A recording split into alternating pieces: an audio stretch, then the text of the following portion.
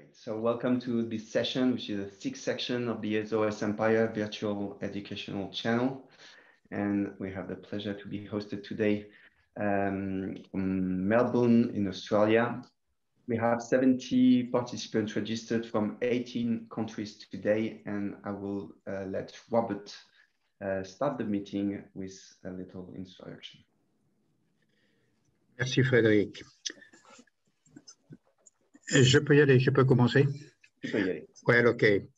Opening this sixth discussion on a clinical case on the OESO-SEMPIRE platform of excellence in esophagology, I have an extremely sad message to convey to you. Never again will we see on the stages of Congress centers across the world the so recognizable profile of a giant of our profession, Donald O. Castell. All those who managed to be at his side in their careers or in their lives for just a few moments or during their entire professional path in the numerous societies that he presided over, or in the so many congresses where he was president of honor. All those will remember Don and his overpowering presence, hidden perhaps behind his warm and winning smile. And he was an honorary member of our organization, OESO, and he chaired session after session in the OESO congresses throughout the decades. I like this picture taken at the time of the third OESO Congress in Paris. That was in 1990. At the closing of this event, he returned to Charleston with this side in English and in French. You can see French behind him, written by my mentor, Jean-Louis Lorta-Jacob, and you can read, "The esophagus indeed is an hypersensitive fellow." And he wanted to post this sign in his office in Charleston. Then during another Congress, this was in 2000, following a preliminary poll taken beforehand questioning all the members of OESO, and announced at the end of an unforgettable gala evening in year 2000 at the Royal Abbey of Chalice, among a group that you can see here of most of the greatest figures of esophagology. You can recognize Joe Richter, Dick Sempliner, Henry Appelman, Rüdiger Sievert, and many others here. Among this group, after a dazzling run off with his old friend, Tom de Meester, you can see both of them there, Don Castell was at this time elected Pope of Esophagology, 5-6. You can see him on these two pictures. So happy he was there on these two pictures. And not to speak of all the other events when Don reigned, 7-8, dressed in his red cape, of which he was so proud. Don Castell was an immense personality. Don the debater, Don the chairman, Don the lecturer, Don the world-renowned physician, Don who also knew to be on so many occasions at the center of festive celebrations.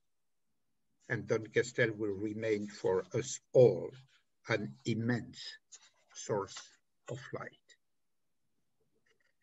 Now, in line with the multidisciplinary activities of OESO and the Stanford platform, we shall now open the sixth discussion of a clinical case.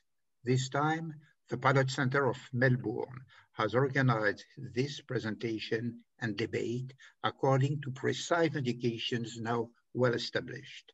A case chosen for its particular educational value by Professor Matthew Reid, a surgeon active in his pilot center of Melbourne in all fields of esophagology. A young member of the team to present the case, this time Dr. Henry Badgery, and a prestigious multidisciplinary panel.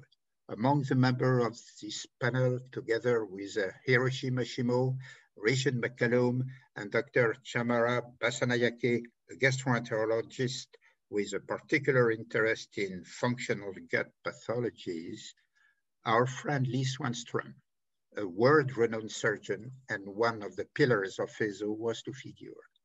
Unfortunately, Lee cannot be present at the beginning of this session, and he may be perhaps able to join the discussion later on. But he will be replaced today by Dr. Kevin Revis, a surgeon from Portland. He is also familiar with our congresses, and Kevin kindly accepted at the last minute to lend his expertise to the discussion. The case today has been particularly well chosen by Matthew Reid. I'm sure it will provoke debate and maybe controversy. A fine session is ahead of us, and I hand over to Matthew. Thank you. Yeah, thank you very much, Robert, for that introduction. Yeah, and thank you, Kevin, as well, for stepping in last minute. As Robert said, Lee is unavailable. And well, welcome to Melbourne and St. Vincent's, and we hope you enjoy this case discussion. I think we've chosen a case that's got a few twists and turns and hopefully has a lot of good discussion points. So, as Robert said, Henry will be presenting the case. Henry is our Chief Surgical Resident at St. Vincent's, and he's also due to start his PhD with us next week as well. So he's a good person, I think, to lead the case off. So Henry, do you want to get underway? Absolutely, thank you. I don't know if we've got Richard McCallum on board yet. He's one of the other discussants, so we might have to. Yeah, Richard he will be a little late. Later. Is he? Okay, thank you, Frederick. Thank you for the introduction, Matt. So I'll bring up our slides. So this is for the sixth meeting, and this was an announcement I was asked to put up from the New York Academy of Sciences. The esophagology encyclopedia is free for the next week or so. So we thought we'd provide some background information on Melbourne and circumstances in which we work. Melbourne's a city of about 4.8 million people, the capital of Victoria, with a very diverse ethnic background, residents from about 200 countries. St. Vincent's Hospital, where we work, is a major tertiary referral centre within Melbourne, just abutting the central business district. It's a university teaching hospital affiliated with the University of Melbourne and a centre of excellence in digestive diseases. Here's Melbourne here, the CBD in the middle, and then in this blue box is St. Vincent's Hospital. Another image of St. Vincent's Hospital where we are today. In terms of our esophagology units, we've got an upper GI unit which is growing. It now has 5 surgeons or consultants and a large gastroenterology unit with about 15 gastroenterologists, 4 of which are interventional endoscopists, as well as an active research unit. We're talking about hiatus hernia repairs today, and I thought we'd put up some local data from our centre. Over the last 7 years, we've performed 468 hiatus hernia operations, the vast majority, 370 or 80% being fundoplications and hiatus hernia repairs combined. Of note, about 7.5% of the hiatus hernia surgery is revisional surgery, with not all of the primary surgery taking place at St. Vincent's, a referral centre for revisional surgery. Below some notable complication rates, readmissions about 2.6%, dysphagia 1.1%, postoperative nausea and vomiting 2.1%. And lastly, a few images for context. On the left here, we've got a picture of Victoria in blue and France in red to get a sense of size. In the middle, there are two towns, Melbourne and Shepparton, Shepparton being a small country town where our patient is from. It's about a 2-hour drive, 190 kilometers or 118 miles. So it's quite a big sort of geographical area that the hospital services. And on the right, we've got Australia. In this little bottom right-hand corner is Victoria. It's a vast landscape. Our patient, June, for all intents and purposes, it's not her real name. She's a 67-year-old lady from Shepparton, which is a regional town in Victoria, as mentioned, about 2 hours north of Melbourne. She's a reasonably fit and well lady. She's from home. She's got a supportive husband and 2 grown-up children, doesn't smoke, doesn't drink alcohol, and otherwise reasonably well. Medical history significant for breast cancer, with which she had breast-conserving surgery and chemotherapy and radiotherapy in 2018 with no evidence of recurrence. She's got hypertension and depression. She's got a family history significant for breast and ovarian cancer. And she's on a number of medications, Somac or pantoprazole, citalopram, and an antihypertensive. Now, in July 2019, June had a laparoscopic paraesophageal hiatus hernia repair at Shepparton Hospital, which is, as mentioned, a small regional hospital. This procedure was performed by a general surgeon, not a specialist upper GI surgeon. She had a posterior repair of the hiatus and an anterior 180-degree wrap. In the post-operative period, she developed some early symptoms suggestive of recurrence. She had some ongoing dysphagia. She never really tolerated a solid diet following this procedure. She had sort of intermittent vague chest pain. In April the following year, she presented to the emergency department with some chest pain and had a CT abdo-pelvis, which demonstrated a recurrence. It's likely that she'd had this recurrence for some time following the procedure. These are the... I just want to stop there and go back a couple of slides. I might just ask Kevin at this point, in the States, which surgeons are doing repairs of these large hiatus hernias? Do you have to be a specialist thoracic or foregut surgeon, or is a general type surgeon doing these operations? Well, first off, thank you to Dr. Reed and Dr. Julie for the invitation. Happy to join you all and delighted to provide my insight. In the United States, it really depends geographically. In the Portland, Oregon metro area here, there is actually a fair concentration of esophageal specialists that perform the large majority of these type operations. The further you get from, a large urban setting, the more likely that a hernia repair like this may be done by a generalist. That being said, there are some specialists who live in quite remote areas and are certainly capable of repairing these. The preference, simply based on the fact that dealing with recurrences is quite challenging, is that if the index operation is done by a specialist, that's certainly the preference that we have. Mm-hmm. Thanks for that. It sounds very similar to the setup that we have in Australia, and I think we've got similar geographical sort of considerations. But so this operation was performed in the regional centre by a generalist, and I guess the description of the repair, we don't have any images or videos or anything, but it's probably not the sort of repair that we would be doing in the tertiary centre. And it seems like they've had an early recurrence. And I guess at this point, what would you do as a specialist, Kevin? Would you be investigating early or intervening early in someone with ongoing symptoms in the early post-operative phase? Yeah, I agree. Particularly for, if they're severely symptomatic, the concern is that it's already quite large on that CT scan, and most likely its natural course, if left untreated, is it's going to continue to enlarge over the next, several months or years, and we may be dealing with an entirely intrathoracic stomach if left to progress.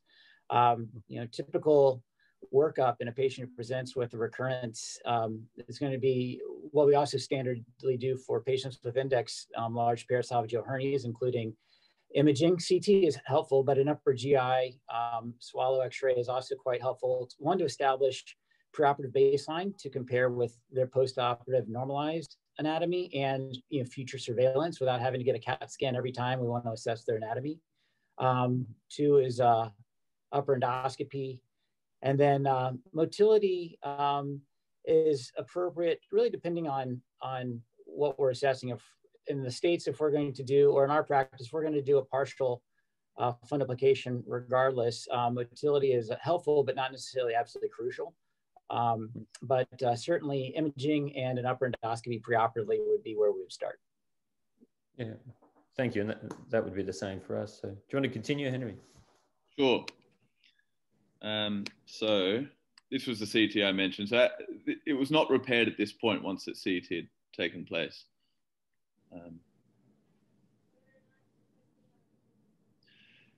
So this is our discussion earlier. Now, several months later, in about July the same year, she presented to Shepparton Emergency Department with quite severe epigastric pain. She had a repeat CT scan that demonstrated progression of this hiatus hernia with a mesenteroaxial volvulus. Shepparton is a smaller hospital with limited access, limited theatre access. At this point, it was quite late at night, and it was not possible to take this lady for urgent endoscopy at her hospital, so she was transferred to St. Vincent's Hospital for ongoing management. The key issue here was the limited or delayed theatre access in a regional hospital, which is an ongoing problem all around the world, I'm sure, but it's certainly a problem in Australia.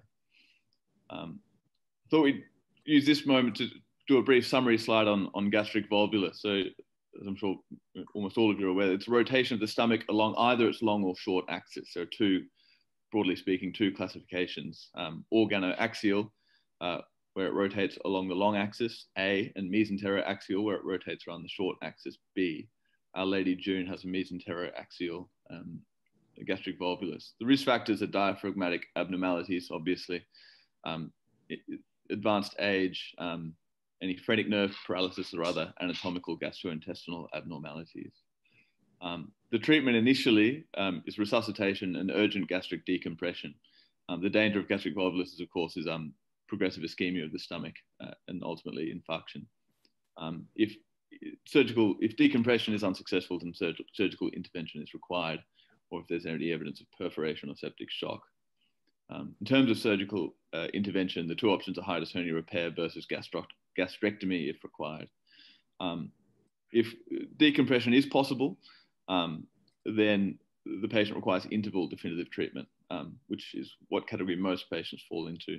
And this takes the place of hiatus hernia repair and fundoplication or gastropexy. Yeah, so thanks, Henry. So I think the key point there is in the acute setting, the main thing is resuscitation and achieving that gastric decompression. Ideally, I prefer to do that endoscopically.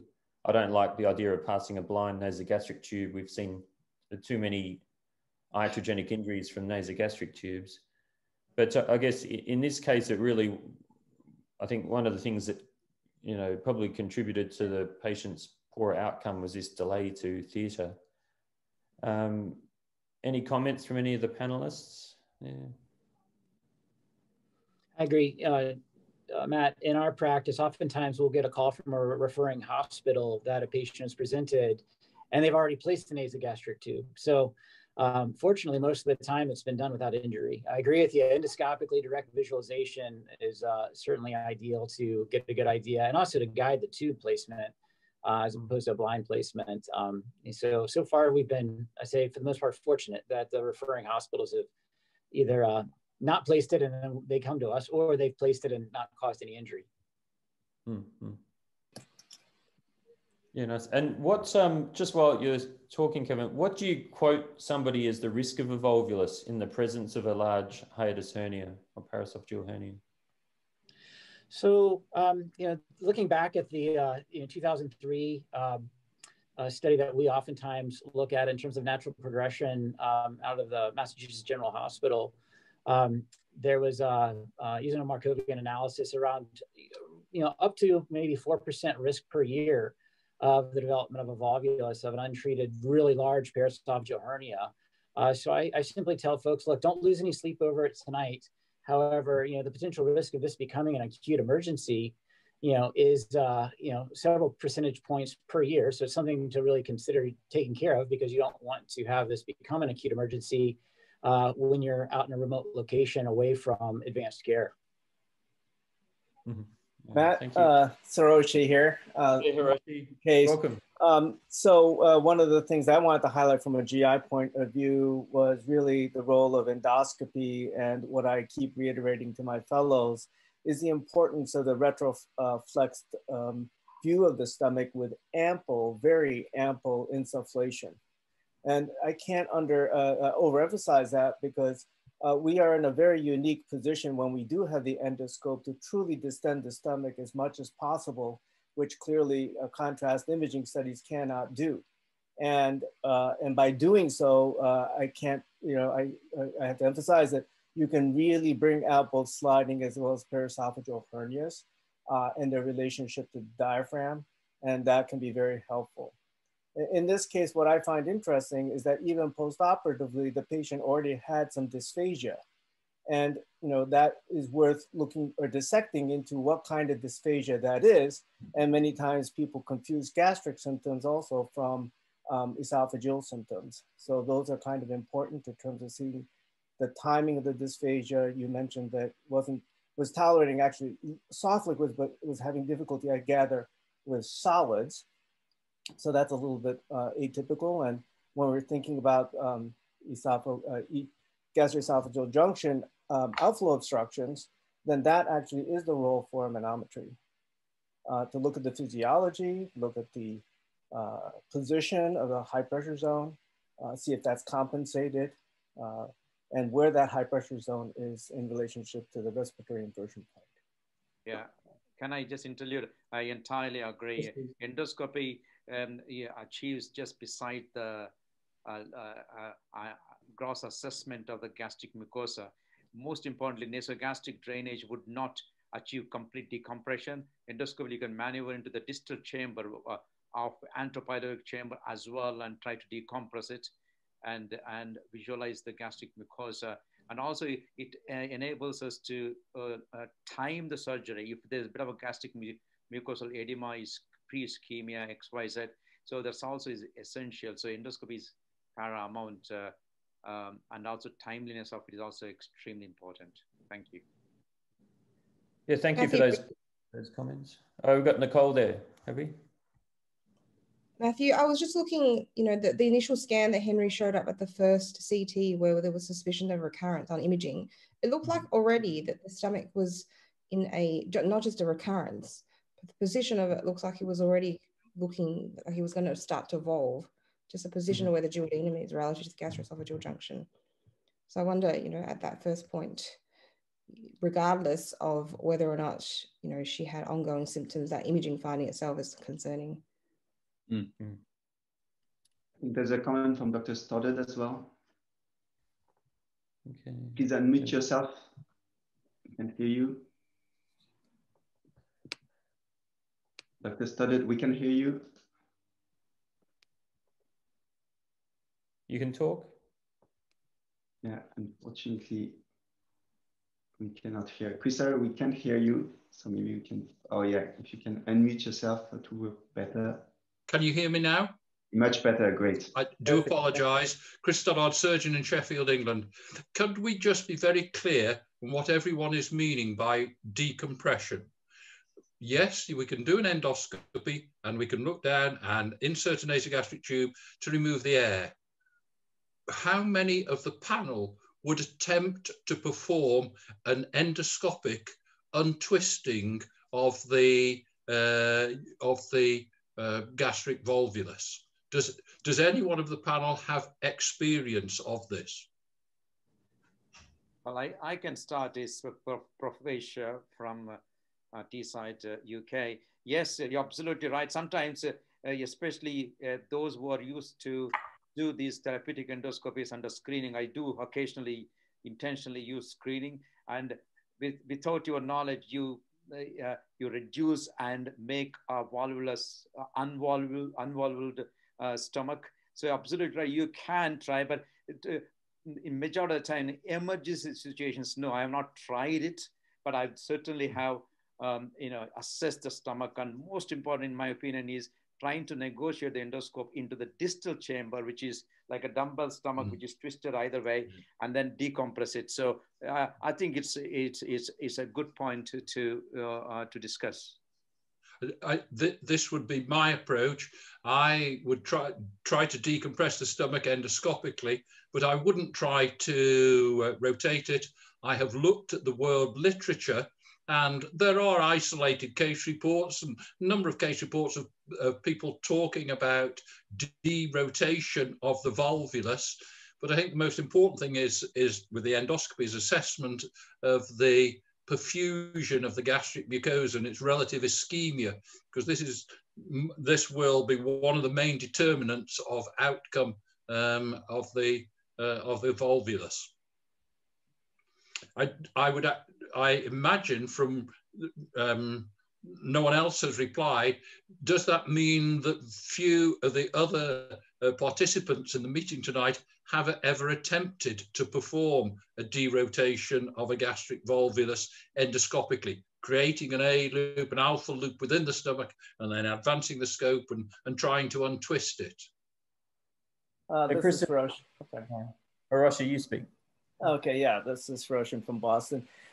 Yes, we've actually been asked often to do just that. And I've also been in situations where just serendipitously we find such volvuli, and as mentioned by the other panelists, that retroflexed view that you have to get to the pylorus is certainly quite telling.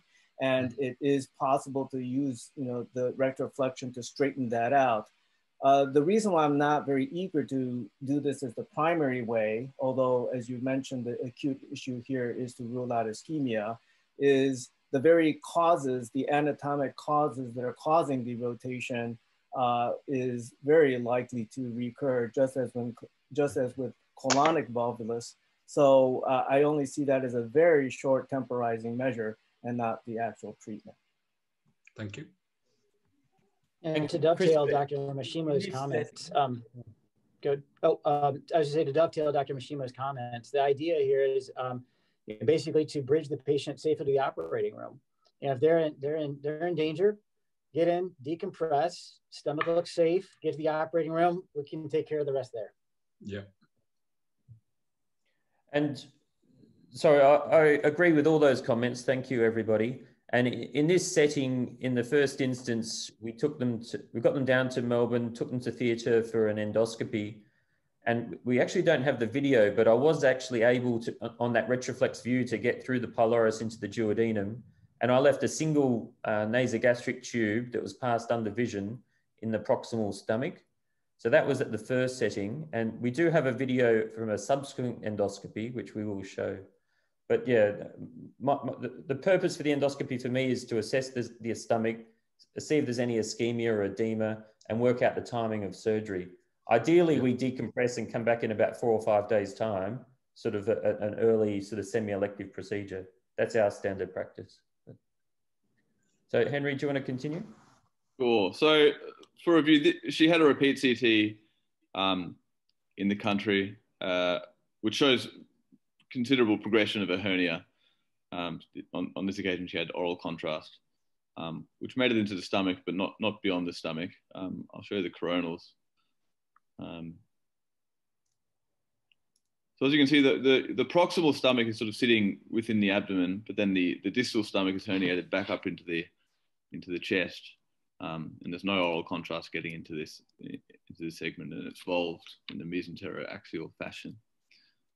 So this prompted fairly urgent transfer to Melbourne for endoscopy. So as Matt mentioned, she had an endoscopic insertion of a nasogastric tube and effective decompression of the stomach, but not a devolving. She had a viable stomach, no mucosal defects, and the endoscope passed relatively easily into the proximal stomach. The herniated distal stomach was visualized and entered. She had quite a good symptomatic improvement following this procedure. This was done overnight, and in the morning, she looked pretty good. She didn't have much in the way of nausea, and her pain had certainly settled. We discussed this point, really, the techniques to reduce gastric volvulus, unless anyone else has anything else to add. I think just one point there, Henry. Yeah. I think somebody made a comment about how many tubes you need to decompress, and I think we had this debate. I think Michael He's online at the moment, the head upper GI surgeon from our unit. I left 1 tube in, and some people have said they leave 2 tubes in, proximal and distal stomach. Is there a general consensus as to where you should leave a tube in the valve stomach? Maybe Christopher might have a comment. Yeah, I mean, we would just put a tube down. I usually use, if I have this situation, I usually just use one tube into the stomach. Mm-hmm. And just to keep it decompressed. As you say, the important thing is to decompress the stomach with a view to repairing it surgically as soon as seems appropriate, given how the patient has been resuscitated. One more subtlety.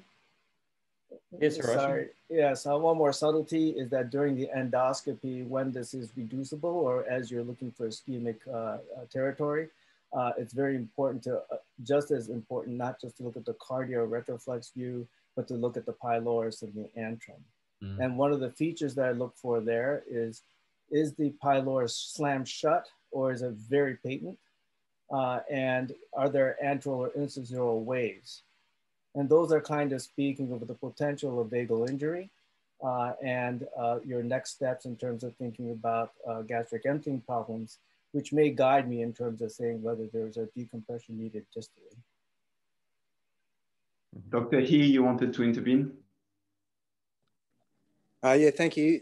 Thanks very much, Matt, for the presentation so far. I'm enjoying it.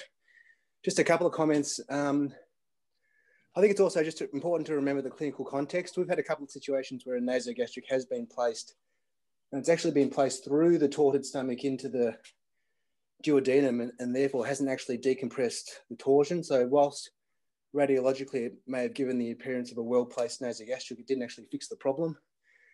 So it's important in that situation, obviously, to do a rather prompt operation rather than waiting the time you would prefer to wait.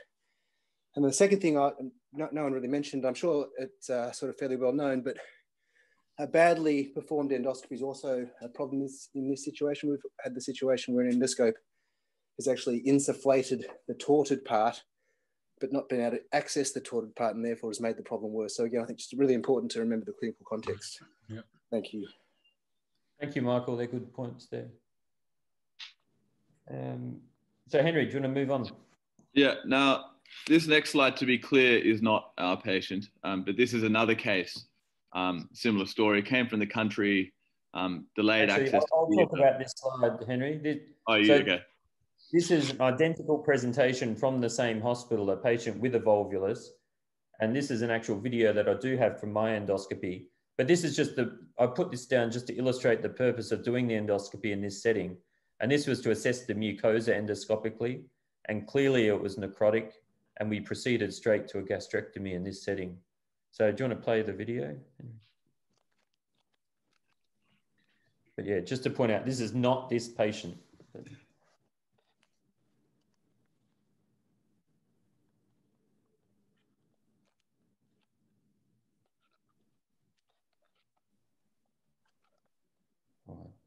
So that's just in case you haven't seen a dead stomach endoscopically, that's what it looks like.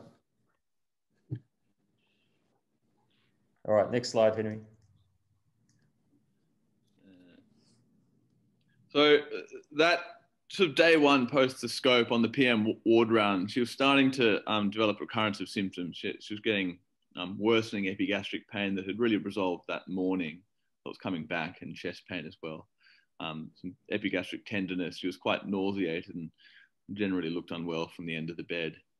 The decision was made to return to theatre for a repeat endoscopy. She had the nasogastric in situ at this point, bear in mind, but decision to return to theatre for an urgent endoscopy, plus minus proceed to theatre for definitive surgery. We do have a video from this gastroscopy, which I'll play now. Hiroshi, this might be one for Hiroshi to look at and comment on. So bearing in mind, this is the second endoscopy. There's already a nasogastric in situ. And I think the nasogastric has come back more towards the OG junction. Did you get more, Henry?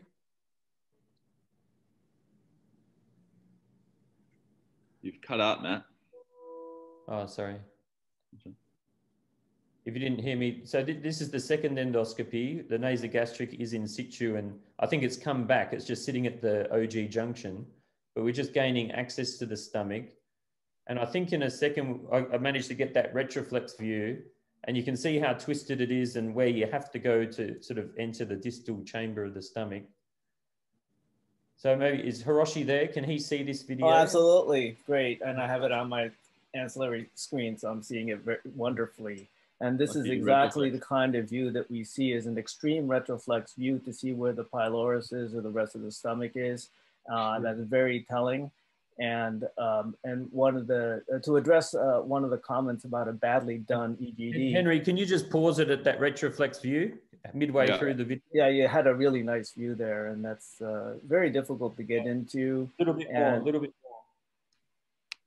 Yeah, there. Yes, yeah, thank you. That twisted bit. Yeah, and it looks a little purple down there, but so this is clearly a patient who's probably been on long-term PPIs with a lot of hyperplastic polyps or fundic polyps as well. And what makes this very difficult is that as you sit there with putting too much air, it makes the process even more difficult. One of the things I wanted to address from the comments about a badly done EGD, and this can also occur for a badly done colonoscopy as you're asked to reduce a colonic volvulus. Always remember that you can take the biopsy channel cap off. And when you do that, then despite your common tendency to sit on the air button, by taking the biopsy channel cap off, you automatically decompress. So that's a little bit of a suggestion maybe for making sure that you don't overinflate. And when you're trying to attempt to get in there for passage of a guide wire, as you're about to decompress, put a nasogastric tube over that wire, what you really want to do is make sure that stomach is very decompressed, because as you're lying into a larger stomach, you're going to start coiling more than advancing. So there's some comments there. Hiroshi, in this setting, how hard would you try to go into the distal stomach and assess the pylorus? Because this is quite difficult. You're in a fully retroflex view, both wheels at full turn. You have to pull back quite a lot even to approach the pylorus. Yeah. I mean, do you test at this point and stop here, or do you try and do more? Well, generally, and I don't mean to, but if you decompress the stomach in most cases, and I've only seen maybe about 10 or maybe a dozen, that I am able to get in. And I think that's important, because if you're thinking about, looking at the assessment of the pylorus as well, and may miss further ischemia, I think that the attempt to go in there is good, and I don't see the danger unless you were in a huge field of ischemia like you just showed me, with necrosis or even liquefaction. Those would be very dangerous. But otherwise, in a mucosa like this, I think it's very important to look distally, because I would have at hand a guide wire to be ready to put that in. Mm-hmm. And I've just received a message that Richard McCullum, one of our other panelists, has just logged in as well. So Richard will be very useful for the later discussions of this case. So welcome, Richard. And if you could turn your video on, that would be good as well, so we can all see you. All right. Hello, Richard. Thank you. So next slide, Henry. Yep. Following the gastroscopy, she proceeded to have a definitive repair of a hiatus hernia, or recurrent hiatus hernia. So the gastroscopy, as demonstrated, she had a viable stomach. She had a laparoscopic repair. About 80% of the stomach was intrathoracic, certainly from a laparoscopic view. We have footage of the procedure, but essentially she had about a 270-degree floppy fundoplication and a crural repair following reduction of the hernial sac. She had a repeat gastroscopy on completion of the case. There were no mucosal defects, no air leaks. She returned to the ward on clear fluids and antiemetics, and did quite well. So do you want to show that? Yeah, I will share that now. So I've put together a video from this operation. It was a long operation. It was about 2.5 hours, but I've cut it down just a few of the key points in sort of, I think it goes about 10 or 11 minutes, but it's in real time. I haven't sped it up or anything. So firstly, just pause there. Yep. So for this operation, I perform this in the lithotomy position. So I'm standing between the legs and patients in a reverse Trendelenburg position. I tend to perform an optical entry, and this is my port setup. So these are all 5mm ports, the camera ports as indicated, and my right-hand port is an 8mm port. I have an assistant sitting down on the patient's left side, and they've got an assistant port, and we've got a fixed body wall liver retractor that we use the Nathanson liver retractor in that top epigastric port. So that's my standard port configuration for sort of pretty much all my hiatal sort of surgery. And Kevin and Nicole, is that sort of similar setups that you would use? Mine's fairly similar. I actually have patients in supine position operating from the right. So my right hand is where your camera port is, and my camera is where your 8mm port is. However, each of my 3 partners, we each operate slightly different, and that configuration is identical to at least 1 or 2 of my partners, and each setup seems to work just fine. Yeah. Yeah, so I think you're right there. Like, you can do it a number of different ways, and it's just whatever you're comfortable with in terms of the ergonomics of the operation and getting access and exposure to the correct anatomy. So yep. Play, Henry. And can you just move that box out of the way as well? This one. Yeah. So just pause along the way as well. So this is the initial phase of the operation. This is just reducing that volved stomach. And as you can see, it was that distal stomach that was volved anteriorly. And I don't know if every surgeon would do this, but I like to reduce the contents. Just it gives me a better view of that hiatus, and I'm not dissecting on the structures that are within the sac. And I actually that's putting a stay stitch in that we pull out of a port, full length suture, just to keep everything retracted to give me that view and that exposure. So I don't know if that's a technique that you would do, or do you just leave the contents in the sac itself, Kevin?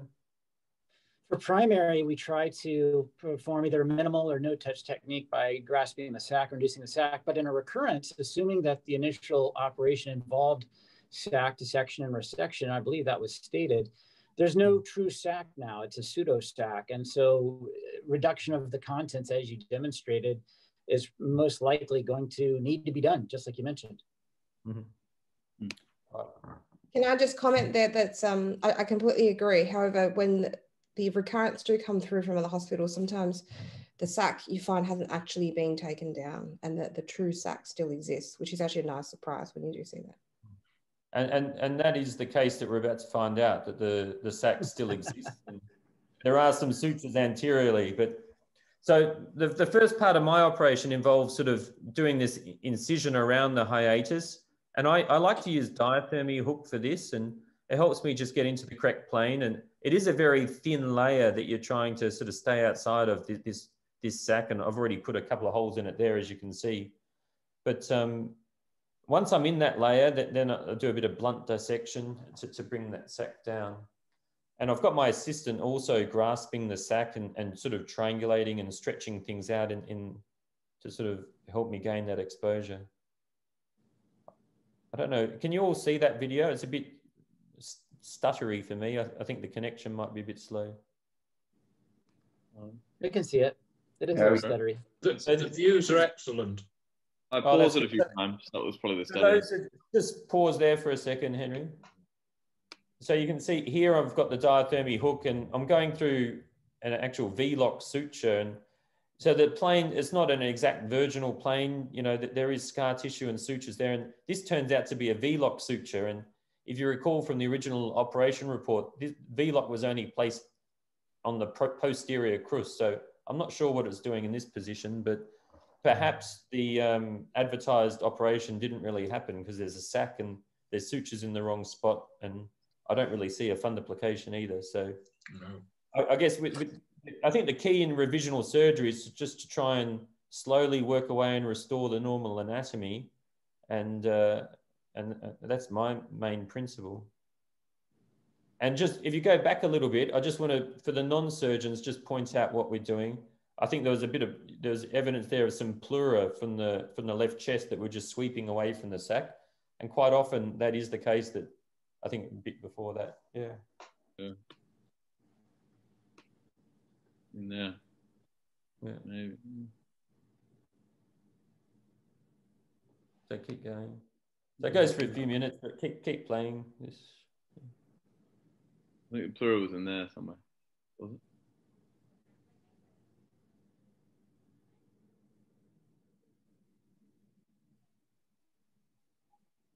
Just jump to the next section. Yeah, that's it. Thank you. Matthew, one of the things. Oh, sorry, Christopher. One of the things you haven't said, it can be very difficult to identify the vagi, can't it, with these redo operations? Often there's a lot of scar tissue there, and finding the vagi can be difficult. Yeah, exactly. And I think I called Michael in at some point during this operation because I was getting a little bit lost. And I think for these revisional surgeries, it's always, I think it's good to have a second surgeon there. I don't think it's a failure per se. I think it's good to get a second opinion because as a surgeon, you can veer off course as well. So, you know, in your mind's eye, you sort of determine where everything is, but sometimes you can be off. And I agree entirely. I've been doing hiatal hernia surgery for a long time. In fact, just as we're looking at the video, I was taught how to do this by someone who you will know very well, and that is David Watson from Adelaide. David was Glyn James's registrar, senior registrar at the time, and he came across to Sheffield for a year to work in my unit. And it was actually David had done 50, had been involved in 50 laparoscopic fundoplications when he came to Sheffield, and it was David who taught me how to do it. And I, despite having done it for over 20 years, I agree entirely with you. It is often very difficult to see the natural anatomy in these redo operations, and I think it's very useful to have another experienced laparoscopic surgeon working with you in these redo operations. Yeah, and yeah, we know David very well. He's our guru of hiatal and fundoplication. Absolutely. And I've just sort of highlighted where I think the vagus nerve is running in this situation. So for the non-surgeons, you know, in these revisional cases, it can be quite hard to see, but here you can sort of see a structure being tented up. And a lot of this surgery, you know, the aim of it is to get that geojunction down below the diaphragm. And there's a lot of adhesions in the mediastinum that you have to mobilize to divide to sort of get that mobility. This is coming now down onto the left crust to get posteriorly. In a second, we dissect posteriorly to the esophagus, and I use this sling technique. So we pass a sling behind the esophagus, and that with the assistant sort of slinging that up, that gives some nice retraction and exposure. Absolutely. And I sort of breathe a sigh of relief when I get a sling around it because I think the hard bit of the operation is almost done. So this is some dissection just in front of the aorta here, on sort of the left side of the esophagus. And it's just really creating a landing spot for the graspers to then come through from the other side, coming under the esophagus. So we actually sling the esophagus in the mediastinum and then put some sort of 6 o'clock sort of retraction on it by the assistant to bring that down. So this is, you know, the process about just creating, bluntly sort of dissecting, creating a window. You don't want to poke anything, put any sharp instrument into any structure, but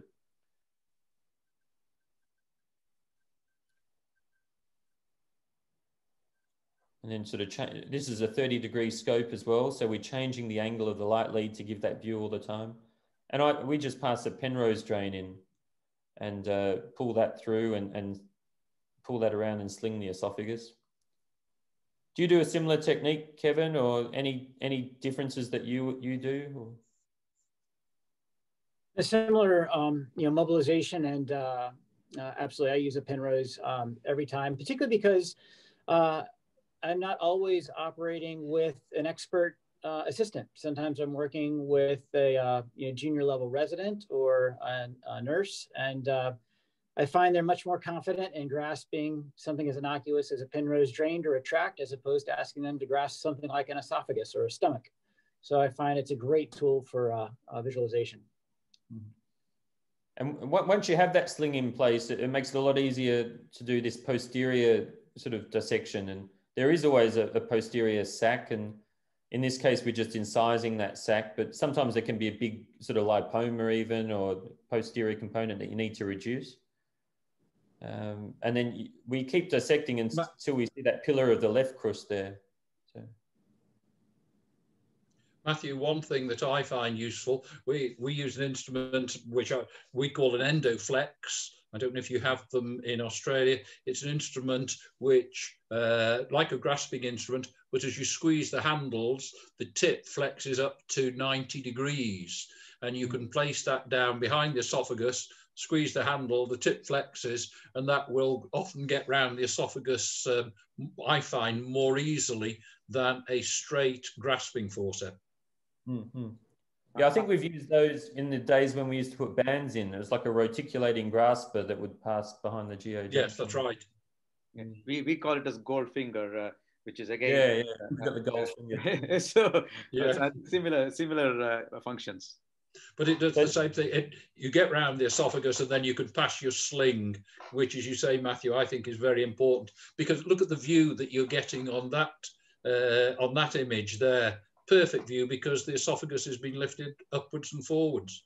Yeah, exactly. And just pause it there.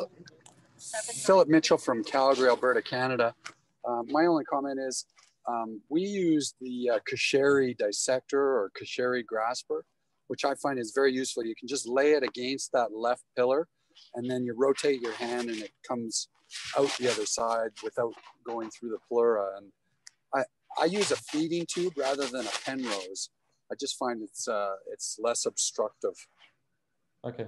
What was the name of that first instrument you just said, Philip? It's a Kasheri grasper. Alf Kasheri and Les Nathanson developed it. I was in Adelaide with Glyn Jameson right around the same time as David, and we purchased it. You have to use a flexible trocar to use it, but I've been using it for years and years, and it's an excellent instrument. Okay, I'll look into that. So at this point, you know, we've reduced the pause, Henry. Yeah. So we've restored the anatomy, the geojunctions below the diaphragm. And I guess at this point, you need to make some sort of decision about how you're going to close the hiatus. And a lot of that comes down to, I guess, how big the defect is and the quality of the tissues.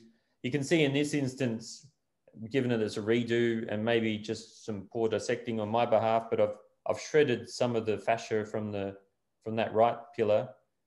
So given that sort of image, you know, the surgeons on the forum, how would you just do a primary repair of that? Would you use a pledget? I think I use some little felt squares. Would you mesh it?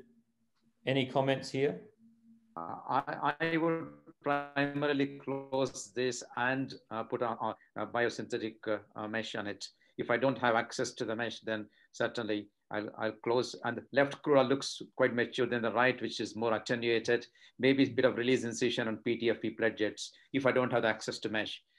So certainly it requires something in addition to primary repair, given looking at the picture and the quality of the tissues. Mm-hmm. Looking at that, Chris Stoddard again, Matthew, looking at that, one wonders how much dissection of the crura was performed by the surgeon at the original operation. Yes, there's a little bit of threading of the muscle on the right side there, but the other pillar of the crust doesn't look to have been operated on at all, does it? It looks very robust. It looks to be good muscle tissue. I'm not sure how much dissection occurred with that crust at the previous operation. And looking at that, to me, it looks as if it will hold sutures very well. If it doesn't use sutures, then like Mr. Viswanath, I would put, or like yourself, I would just put a little bit of a biosynthetic graft over the top just to suture it in position, just to reinforce it. Mm-hmm. Well, I think in this instance, I use this felt sort of pledget, just little centimetre squares, but essentially it's a primary suture repair. And I've used Ethibond suture here. I know every surgeon probably uses a different suture, but I like that suture. But... So somebody else was about to make a comment. Oh, I was just going to echo the comment. This is Kevin Revis. Echo the comment regarding we use an imbricated biosynthetic mesh. We typically close with horizontal mattress sutures through a piece of absorbable synthetic mesh to really incorporate it well. There's always a fear going in as a second time that we need to do something different than was done the first time. I agree. Particularly the left cruce looks pristine. It's kind of a pleasant surprise, but typically, yeah, to prevent further concerns in the future, an absorbable synthetic mesh is our typical practice. Yeah, no, I agree with those comments. That left pillar is pristine, and there was I didn't encounter any sutures posteriorly. All the sutures were anterior. So whether he's just done an anterior repair with that V-lock, that was the only time that I encountered sutures. So maybe that's another point, that these should be done by a subspecialist surgeon. Matthew, Nicole Winter here. When you did your posterior dissection, did you look for or find the posterior vagus? Looked for, I don't think I found it from memory. I may have edited out of this video. But certainly we saw the anterior. And if you do see the posterior vagus, what do you do with it? Where do you put that in terms of your sling and your repair? Nicole? I think in a true revision, the point is sometimes you can't find it. And mostly, depending on the type of repair that was done in the first instance, it is a posterior that's difficult to find. And if I do find it in a primary, I try and put it posterior. So the wrap goes between the esophagus and the vagi. So that when I go back to sorry, keep talking, Nicole. So when I go back to my own revision, I know that the vagus is not there when I'm taking down the wrap. If I do have my own revisions, which I'm sure I will. But in this case, I'd be very surprised if you do find it. And if you do, I put it where it wants to sit, because there'll already be lots of scar tissue around and tailor my repair around it. And we just missed that, but I was just trying to highlight, you need to take good bites of that muscle. And I'm always wary of the back end of the needle as well. You're passing that behind the esophagus. Always keep that under vision. You don't want to cause an injury with the back end of the needle. So.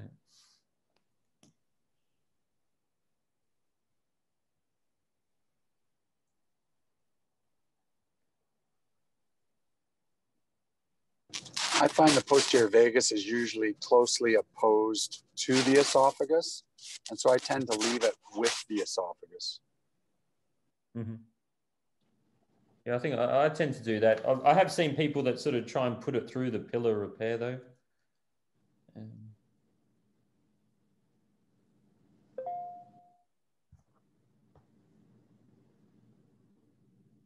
I always try and leave the posterior vagus closely applied to the esophagus and put my sling behind posterior vagus so that the posterior vagus is still lying alongside the esophagus. Mm-hmm.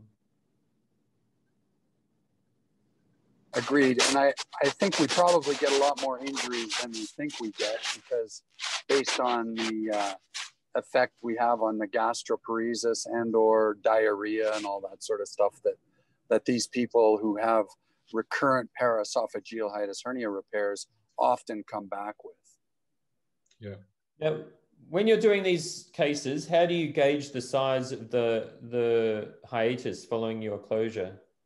How do you know when you've gone enough? Is it just, are you eyeballing it, seeing when it's just snug against the esophagus? Or do you place a bougie down at this point? I don't put a bougie down. I've had a couple that the anesthetist has put right through the esophagus before, so I don't bother with that. It's really just a visualization, moving the hiatus around, moving the esophagus around, and trying to determine what you think is appropriate, and it's always a tightrope. So that's what we've done in this situation, but does anyone do anything differently? Yes, I always put a 54 French mercury-weighted bougie down the esophagus with both the primary and the redo fundoplications, and we have always done that in Sheffield. Mm-hmm. Do you find? So for hiatal closure, we close without the bougie. Oh, sorry. I said for hiatal closure, we close without the bougie. For the fund duplication, we typically calibrate a complete fund duplication over a 56 or 60 French bougie. Mm. I guess the only trouble I've had was I had early in my training, I had a very early recurrence, and it was when I closed the hiatus just visually against the esophagus, but I didn't appreciate it was just a mega esophagus. It was just massively dilated. And basically, I think it created a potential space. It was still a big hiatal opening. So even though visually I closed against the esophagus, there was still a big space there. So I think in a case if there's a really dilated esophagus, I think I might use a bougie in future. And then there's the question of the fund duplication, and probably everyone in this audience does a different degree, 360, 270, 240, 180, 90, anterior, posterior. But I think the key thing is in this operation, I think the main principle of the operation is just to reduce that hernia, repair the defect. We're not really doing an anti-reflux operation per se. It's more the obstructive symptoms in the volvulus that we're operating on. So I think the key is to repair the hiatus correctly. And I think some surgeons think that this sort of buttresses the repair. Maybe it does. Any comments there about types of fund duplication or need for fund duplication? We've been doing a lot of anterior door fund duplications. Probably got an experience of over 500 of them, and we find it's excellent because there's not so many recurrences as there are when you put it posteriorly right against your repair, and it's less dysphagic. Yeah, sorry, keep going, Philip. And it's less dysphagic. The other thing I would comment on is our threshold for doing a fundectomy as a method of esophageal lengthening is very, very low. So the more of these that you see, the more esophageal lengthenings you do. So when would you do that? Only if if the geojunction's sitting above the hiatus, or in this case, would you consider it? If it's not really, really comfortably below the diaphragm, and I do that assessment after I've repaired the diaphragm posteriorly, and then I evaluate and decide if I think it's appropriate to do a fundectomy. And my threshold has gotten lower and lower with time. Mm-hmm. And can you describe that technique? Because a lot of the junior surgeons wouldn't be familiar with that. They wouldn't have done it. But are you passing a stapler down your epigastric port, or? What we're doing is we pass the bougie down, probably a 50, 54, pass it down, and then we use an endo-GIA stapler with a 45-degree purple staples. And we're able to come transversely across probably 2-3 centimeters below the gastroesophageal junction from where the short gastrics have been taken down right over to the bougie, and then staple up and remove that piece of stomach. Okay. So your first firing is coming laterally from that short gastric territory. Yeah, and then what I like to do is I'll do the first stitch right at the crotch of where the staple lines meet, and then I retract that down, and I complete the left-hand side, or screen right, of the anterior door by approximating the staple lines all the way up to where it joins the greater curve, and then I roll the fundus of the stomach over and suture it down to the diaphragm to the right of the esophagus, or GE junction. Okay, thank you. I just got you to pause the video there. We missed a step, but we put in this phrenoesophageal suture as well. So just to reconstitute that ligament, and this is just the other side of the wrap. So we did this floppy. It was probably turned out to be about a 240-degree wrap, but and I left the sac on. Do most people do that, or do you try and dissect the sac out? Does that cause more vagal injury if you try and dissect the sac? Yeah. From the point of sac, I would at least excise part of the sac just to get a bit of access, especially when you're suturing. I agree. I think a skeletonization of esophageal junction by outright excision of the sac probably would enhance bleeding, oozing, plus unintentional vagal neuropraxia or injury. So entirely agree. Like Phil says, I usually do DOR fundoplication just for especially trainees. If the recurrence happens even after another recurrence, usually between 12 o'clock and 3 o'clock, and DOR while carrying it out, you cover 12 and 3 o'clock from left to right across the gastroesophageal junction with the suturing between the fundus and the diaphragm. So you're protecting or sort of decreasing that sort of a common site for future recurrence. So I think there are a lot of pluses doing DOR, but obviously I have done posterior partial fundoplications as well, but not often. Right. Oh, sorry. Can I just comment on the sac excision? In the primary situation, I always remove the sac, and I think that's important. I find the best way or trick to doing that is to elevate the sac anteriorly and divide it right down the middle, down to the gastroesophageal junction, and you can sort of see the vagus that way. And then excise the left-hand side first, and then excise the right-hand side, but staying a little bit further away from the gastroesophageal junction while doing that. I would agree with Philip there. I think that is the best way to excise the sac. In terms of the extent of the fundoplication, I was clinical fellow at Master Medical Centre in Canada, in Hamilton, many years ago, and worked with a chap called Jim Lind, a Canadian surgeon who did a 270-degree fundoplication. And that was always my operation in the pre-laparoscopic era. Since then, we've done various types of fundoplication and various clinical trials comparing a total with a partial fundoplication and also anterior and posterior. And the 270-degree partial fundoplication gives very good results. In terms of reflux control, it's as good as a Nissen fundoplication. And I know there are many variations of that. But it doesn't seem to have quite as much early post-operative dysphagia as a complete fundoplication does. Right, next slide, Henry. I think that's it for the video.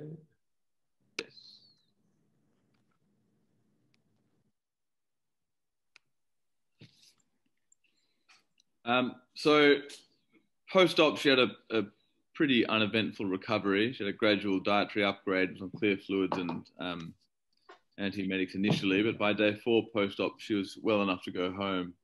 She was tolerating a pureed diet, was requiring very little in the way of antiemetics and little in the way of pain relief. She went back to Shepparton, but the case doesn't end there. Over the ensuing few weeks, she had multiple presentations to Shepparton Emergency Department with profound treatment-resistant nausea that was quite persistent.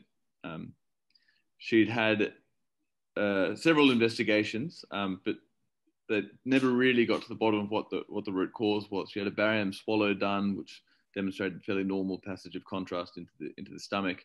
There are some stills from the swallow on the right. She even had an MRI brain that looked for a central cause of her nausea, which was completely normal. She had another repeat CT abdo-pelvis. This was 3 weeks after, and that demonstrated a structurally intact repair and no evidence of recurrence of the hernia. Can you stop there, Henry? Yep. Maybe we'll invite Richard to talk now. Are you still there, Richard? Yeah, I am. Can you hear me? Yeah, it's good to hear an Aussie accent. Yeah, it's a bit diluted out. Listen, I might ask you a favor. I have with me my colleague, Dr. Brian Davis, who does all my surgeries, gastric stimulators, pyloroplasties, and esophageal. And maybe Dr. Davis might, even though he wasn't part of the core curriculum faculty, as a favor to me, I guess, and as a good way of spreading goodwill here at my university, I would appreciate your indulgence if Dr. Davis might make a couple of comments about some of the pictures he saw and the initial part of this problem. Would you mind? No, more than welcome. Welcome, Dr. Davis. Thank you. Thank you. I'd have to agree with Dr. Stoddard that the Nissen has been the historic gold standard, but in America, we're finding out through the American Foregut Society as more and more people are moving to the toupee, because that's how the Lynx magnetic sphincter augmentation took off. The complaints of dysphagia, gas bloat, and post-operative problems really has put the Nissen on the way out. And also with the toupee, you're not risking damage to the vagus nearly as often and resulting gastroparesis. This is an anterior? Well, the toupee, Richard, is the posterior. Yeah. The key with the toupee is not only are you suturing to the 11 o'clock and 1 o'clock positions for 270 wrap, you're also placing anchor sutures through the crura so that the posterior wrap does not move up and down on the esophagus, because that can cause problems as well. Yeah, yeah, that sounds like the same thing we do here. Yeah. But I guess, Richard, in this situation, a patient with recurrent hiatus hernia, gastric volvulus, she's a month post-op, persistent nausea, you know, she's presenting to this regional center. I mean, you know the geography in Australia quite well, but sure. Probably just they're not recognizing what's going on. They're doing a number of tests and they're basically dismissing her from the emergency department. So she's getting quite frustrated. How would you manage this patient in this setting? Like what workup would you be doing? Well, the barium swallow, you said, did confirm that things tended to empty from the esophagus. We're not talking about some sort of pseudoachalasia from too tight a wrap, but did you let the barium go into the stomach? Do we have sort of a mini upper GI series at least? Do we have any evidence that barium did flow through the stomach into the duodenum, or did we just truncate the barium swallow and stop at the esophagus? Do we have any data? I'm not sure if we've got it on this slide, but it emptied from the esophagus into the stomach. But they didn't. Yeah, they didn't go any further than the esophagus to the stomach on that study. So we don't have a barium upper GI series per se. No. Yeah, well, yeah. Before obviously all roads might lead to a gastric emptying, but quite frankly, eventually you have to explain the anatomy or explain the results of the gastric emptying if they are slow. So at some point you either have to do a full upper GI series or repeat the endoscopy. How many weeks are we post-op? I think this is about the 6-week mark. Yeah, well, that would be an option. She's not on narcotics, right? We've stopped pain meds? Correct. Yeah, well, that would be another issue. Narcotics could make nausea complicated and can cause a slow gastric emptying. So, yeah, I mean, go ahead, Brian. The other thing we have to consider is a dynamic video esophagram would be helpful, because what you face with a recurrence is the hourglass effect, where the actual stomach caught in the chest also faces a lot of impedance from the diaphragm constricture, and you may have intermittent volvulus that occurs with the food bolus. So I know you're an expert on motility, Richard. The video esophagram is underrated in real time to assess where the food's getting stuck in the recurrence. Okay. The take on the barium swallowed by the radiologist was that things looked fairly good. Is that it? Correct. And this wasn't from our radiologist. This is from the country. All right. Yeah, I understand. So, you know, I think Dr. Davis's point is well taken. I think even though we're tempted to, you know, jump in on the stomach world here on this particular you know, topic we're facing today, I think, you know, starting at square one, I would still start at square one and do a good study of the esophagus and the stomach, probably radiographically, before I jumped into something. Mm-hmm. Do you want to proceed, Henry? Yeah. All right. So this is a repeat CT, just still images demonstrating an intact repair. So she ended up being transferred down to St. Vincent's private hospital for ongoing admission, given there are a few issues at play. At the time, we were in the throes of the COVID lockdown. Melbourne, or metropolitan Melbourne, was surrounded by what was dubbed the Ring of Steel. It was very difficult to get in and out, even if you were a patient needing medical treatments or investigations. So the decision was made to bring her in for inpatient investigation. Yeah.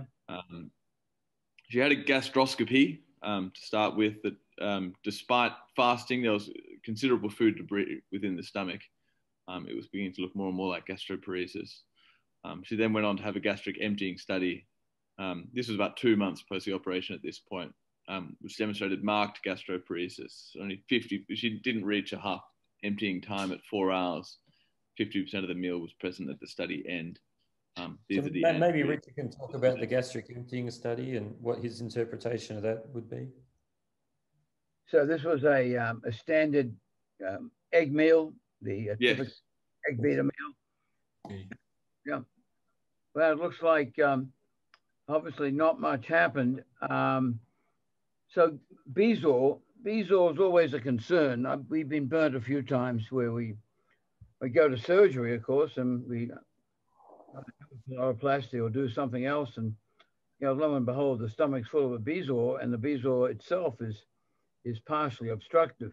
So when they did the endoscopy and saw the Bezoar or the food remaining, was it substantial food? Did they try to put a rough net down, or did they try to take the food out of the stomach? Did they try to clean the stomach before we did So Richard, I did the endoscopy, and the stomach was completely full. I didn't even try and remove anything. I aborted the procedure. And my plan was to come back for a repeat endoscopy after a prolonged fast and a liquid diet. Yeah. Yeah, well, these are the cases where, as you say, there's a bottleneck. Nothing's leaving the pylorus, and the gastric emptying. Yeah, you say it's slow, but it's a combination of a roadblock in the stomach and probably vagal nerve damage, and sequelae that happened, from the surgeries. So, yeah, it's gastroparesis, complicated by a Bezoar, and hopefully not complicated by any pain meds or other issues.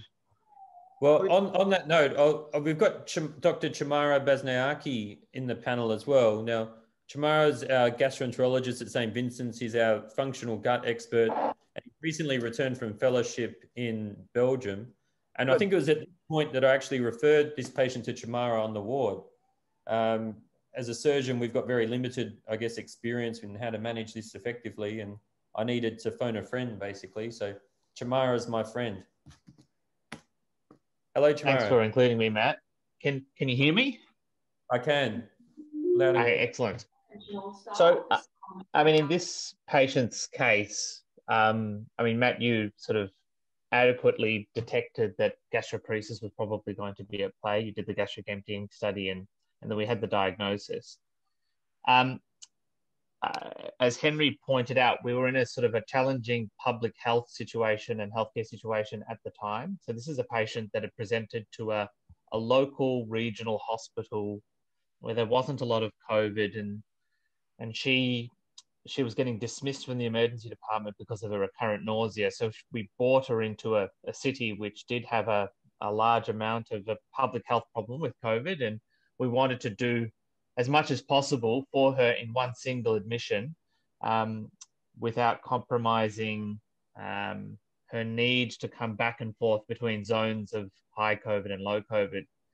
So, we as is the case with gastroparesis, this is ultimately, you just have to be quite pragmatic, and you have to do what you have available to you. So, as Richard made the point, painkillers can be a real issue in patients who present with upper GI symptoms, and painkillers can certainly cause issues with gastric emptying, but fortunately this patient wasn't on any. In Australia, we have access to quite a lot of prokinetic medications that are not necessarily accessible in other parts of the world. So we have access to domperidone, metoclopramide, erythromycin, prucalopride. In this lady's case, we started very basic. We just asked her to go on a liquid diet. We had spaced meals. We had our dietitians in the hospital speak with her. We reduced the fat content of meals and the residue in the diet as well.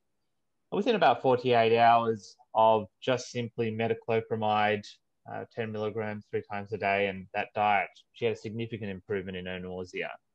And in her case, sorry, Richard, yep. How did you give the metoclopramide?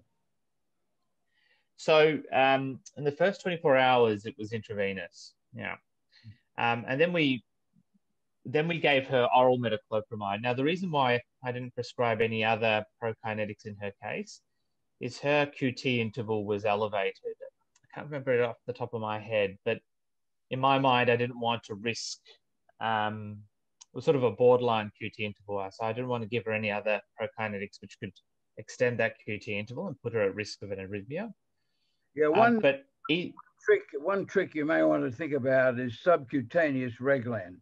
Reglan can be given subcutaneously by the patient, and it guarantees absorption. So you can't stay in the hospital forever getting IV metoclopramide. So we give the patient 2 cc's, which is 10 milligrams, up to 4 times a day. I'm going to have to call you back, love. Up to 4 times a day sub-Q. And this has bailed us out a lot. Well, it's a temporary bailout. It's not going to be a solution. When you have a Bezor, the red flag is up there that you're going nowhere. But you can try. You can do a college try and make yourself feel better. But you're working against the tide. But sub-Q Reglan is a good trick. I've got many patients on it today who are diabetics, whose absorption of Reglan is unpredictable. They may be about to vomit. They go to the ER and it costs them a fortune. They can stay home. Sub-Q Reglan's the same plasma level within 20 minutes as IV. And very good trick. It's well tolerated. It's not approved in the PDR. It's sort of underground, but we use it like water over here. Yeah. And, it's very, very effective. Richard, I think sorry, go ahead. No, this is Hiroshi from Boston. Richard, to add to your thoughts also is the role potentially of PR, and in the States, the newly FDA approved nasal spray. It may be other routes that you could use with the same medication. Yeah, he's talking about Chimoji, which is a nasal spray just approved, and actually I'm using it with some special coupons. It's a bit expensive, but this is the same theory.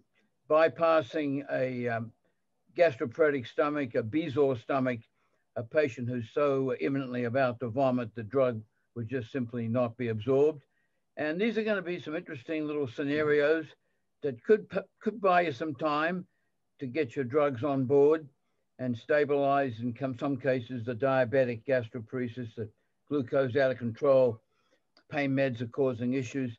It gives you some extra wiggle room to play with the pharmacology. But yeah, I don't mean to interrupt you. Please go ahead. I think you're doing a good job, obviously, but that's just an interesting aside that we use, when you're sort of getting desperate. No, thank you for that. I mean, I think that sounds actually like a useful strategy, especially for these patients in the community when you do have those concerns that you may not be absorbing the metoclopramide orally. Fortunately, in her case, despite what is a grossly abnormal gastric emptying study, and her symptoms were just nausea, never vomiting. She never had any symptoms suggestive of pain. And within 48 hours, her symptoms had almost completely resolved. She's had the fundoplication as well, so she may not vomit. Yeah, no, true. But nevertheless, she had a very good symptomatic response with just very limited medical treatment and a change from a dietary perspective.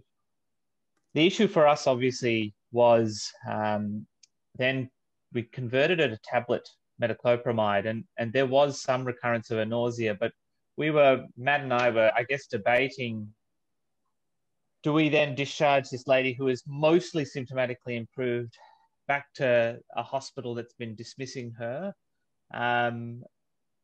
Or do we just hit her with the kitchen sink, to use an Australian phrase, where we sort of offer as many medical and surgical and endoscopic therapies as possible to mitigate any further hospital admissions? And anyway, Matt, do you want to comment on the pyloric Botox and balloon We've got another dilatation? slide. I don't know if we've got we pictures. chose the latter approach. We hit her with that kitchen sink. Our kitchen sink doesn't include a gastric pacemaker or anything, but anyway, we took her back for that repeat endoscopy after that prolonged fast and liquid diet. We've got some images there showing, basically, the top image shows the Z line from above. The geojunction's intact, so structurally the repair was good. And you can see the fundoplication just in that retroplex view.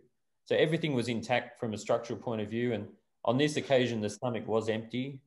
And I elected to inject the pylorus with some Botox at this setting. And at the same time, I did a stretch. So I injected the 100 units and I did sort of 4 quadrant injections, and I flushed the line and inject another 4 times. And that was the pylorus post dilatation. So it's probably controversial what I did, but Hiroshi, Richard, what do you think? Well, no, I think, you know, as you said, this is a patient going back to probably a small country town, and you're trying to give her a jump start, and 200 units. I'll probably given 200 units of Botox in the pylorus. I think what we're doing today is we're doing endoflip. You know, we would do endoflip in the beginning and say, how resistant, how tight is this pylorus? It's like achalasia now. We're not just doing POEM or pneumatics or surgery. We're doing a baseline endoflip study to understand the resistance and the pressure. And then we're doing this. Could be the Botox, it could be G-POEM, it could be a surgical pyloroplasty, etc. But I think getting a baseline is important, because by definition, you know, a post-vagotomy pylorus does not relax very well. And we assume we'd find very dramatic, what's called endoflip data. Are you guys down there in Melbourne and other places getting some endoflip action yet? What's your vision? No. So no, we don't have endoflip, and there's no. It's endoflip is costly, and there's no remuneration from the government for endoflip. So at this point in time, I'm not aware of anyone with endoflip. Okay. Can I make a comment? Can I make a comment that this girl is only 2 months post-op, and you may not have divided her vagus, but you may have stretched it, and there's a good chance that she's going to recover some of her vagal function. And so I think doing the Botox will buy her some time. We've been doing Botox at the time of our MIS esophagectomies, injecting right in the OR, and that gets them through the first 6 or 8 weeks and hopefully improves their gastric tube emptying. This is Hiroshi. Just to take this comment forward, as Philip says, it's still 8 weeks is not much. And I have had over the last 20 years, few patients. I would just wait beyond 3 months at least. And it's probably neuropraxia. Secondly, it's very, very unusual for, even as a second operation, as an upper GI surgeon, even experienced to divide both vaguses. So even if you divide one vagus, still there's another part of the vagus, it still could sort of, there's a reversible functionality. So, at this stage, no further invasive intervention is necessary, given where she is from. I think dilatation or with Botox is fine, but I would not call it as neurectomy at this stage. I would call probably as a neuropraxia, and then wait and watch in the coming weeks. This is Hiroshi, my input on this. Just apraxia, but yeah, go ahead, yes, Hiroshi. So I fully agree that, sometimes watchful waiting is helpful, particularly within, let's say, 2-3 months of operation. That said, by the time you see large, bezoars or residual solid we have to be minded of what the physiology of the stomach is. That is, it handles liquids very differently from solids. And when you see such non-triturated food, then that the terminal antrum is the crushing part of the stomach. And that is what's dysfunctional. So going back to my initial comment much earlier when I was talking about an educated or thorough exam of the antrum, although when I made that comment it was in a difficult time when it was still in volvulus.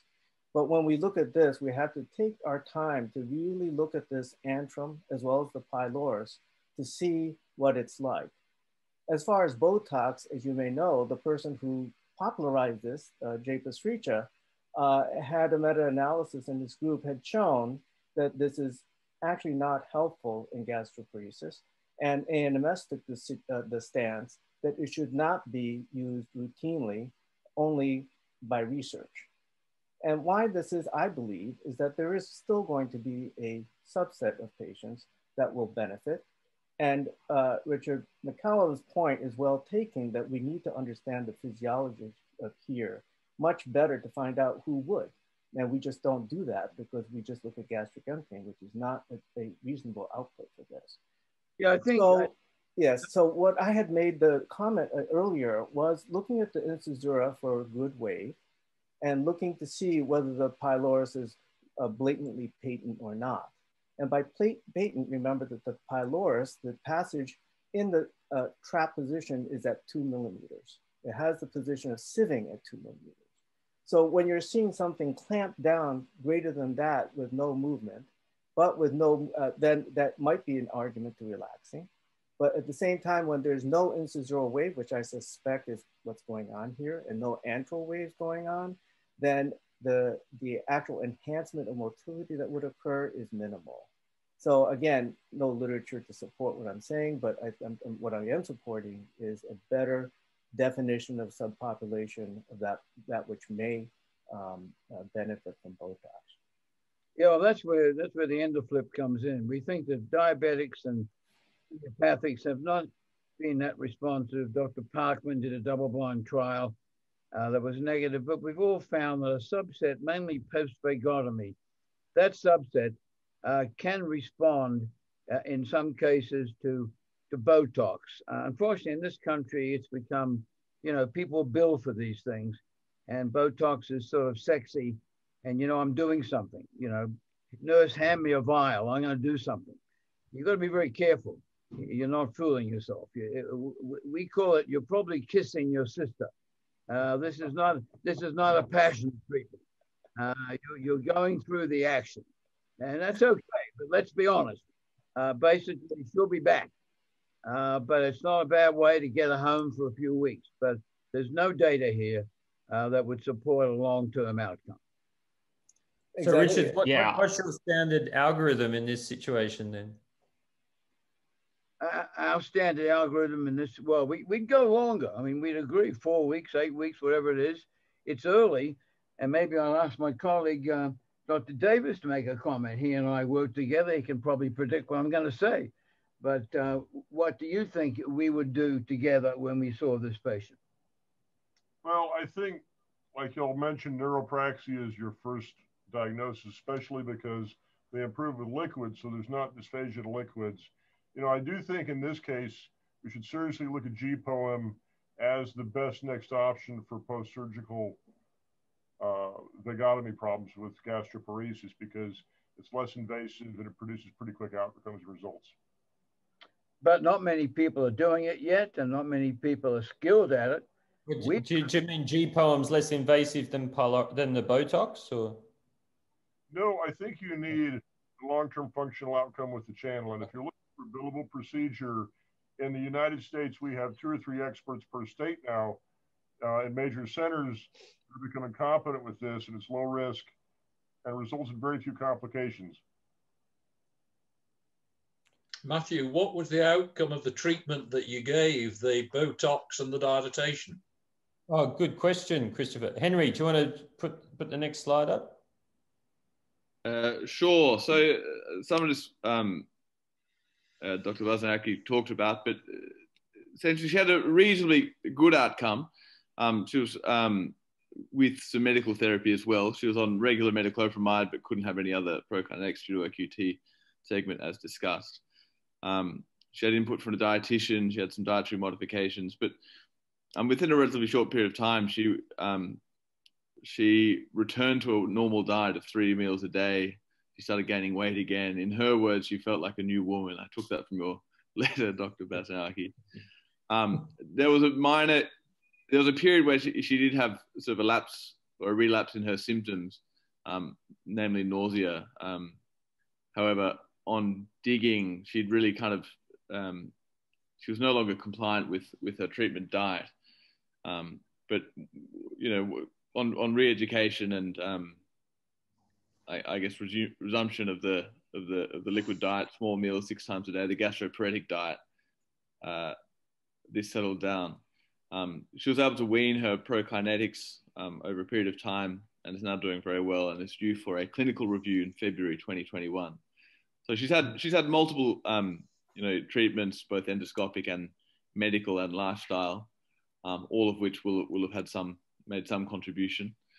Lots of people to know exactly what was the I think in this case, we've managed to achieve an optimal outcome, but I think it highlights the importance of a multidisciplinary team approach. So as a surgeon, you know, you can fix a hernia, but when these functional sort of issues arise, you really need a team approach. And I was just fortunate to have a good team member alongside me, because Chamara is really responsible for dealing with a lot of those long-term issues and liaising with her when she was back home in the country. So I think I can't highlight that point enough. Matt, to dovetail that emphasis on multidisciplinary approach, the other importance that Chamara provided was a separate, emotionally disconnected approach. So as a surgeon, we're so emotionally invested. We want to fix the patients. We want to make sure that they're perfect at every moment.